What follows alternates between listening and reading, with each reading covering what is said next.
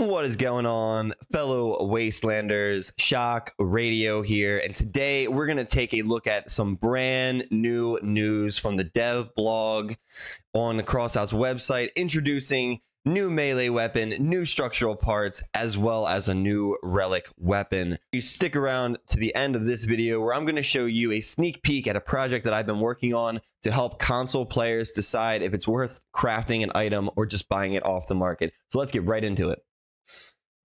So the first item up is a new melee weapon, Charbdis.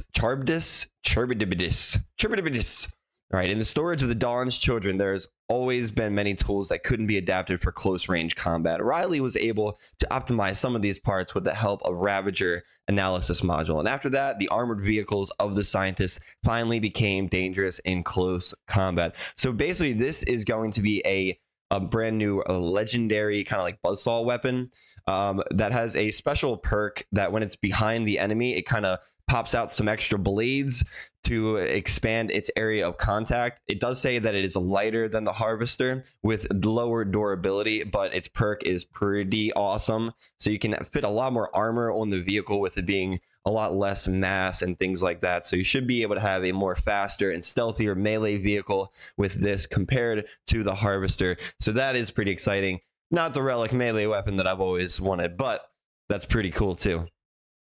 Now they're also coming out with a new structural part, the Mars rover part mounting bracket. So this is pretty cool because it's going to have the 90% pass through damage. So it's going to be like the gun mounts or the elbows or the buggy parts that we all love so much. So maybe good or bad. You know, hovers love to use those shoot through parts. Everyone loves to use those shoot through parts, but I'm pretty excited for this one. This one looks pretty cool. Looks like it has some pretty good mounting points as well, which is pretty nice. And then finally, the new relic weapon, the RL9 Helicon.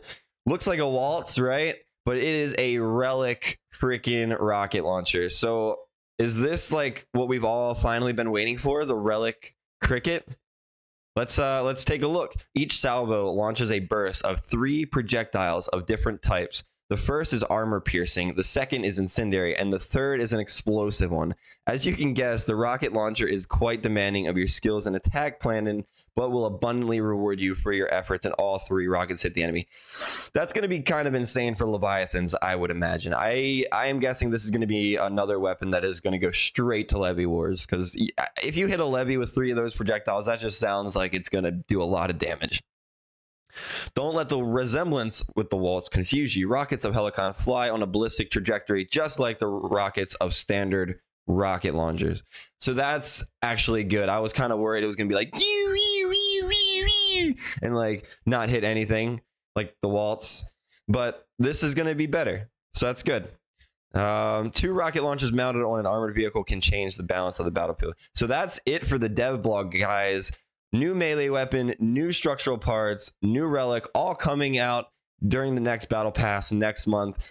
And real quick, guys, I want to give you a sneak peek at something I've been working on. If you have stuck around in the video this long, at the end of the month, I'm hoping to get this done. This is a CROSSOUT crafting calculator for console players. In this, you basically just enter the value of whatever resources are going for on the market, put those in the database, and then you select what item you want. So here we'll just go to small wheels. We'll calculate the cost. It'll ask you how much the small wheel is for. Say we can get it for 1.5 coin. Well, it says the current buy price of the small wheel is 1.5 coin. The cost to craft the small wheel is 1.8 coin. You should buy the small wheel. So this is a website that I'm going to be working on to help console players just do the math really easy. Should you craft or should you buy? Really easy. You want to craft, you want to buy. This will just tell you how much exactly it is to craft, and you enter how much it is to buy, and the computer will kind of tell you what to do. So I appreciate everybody watching. Like and subscribe the video to support the channel. Below are also links you can find to support me, as well as Twitch link to find live streams. Thank you guys for watching, and I'll see you guys in the next update.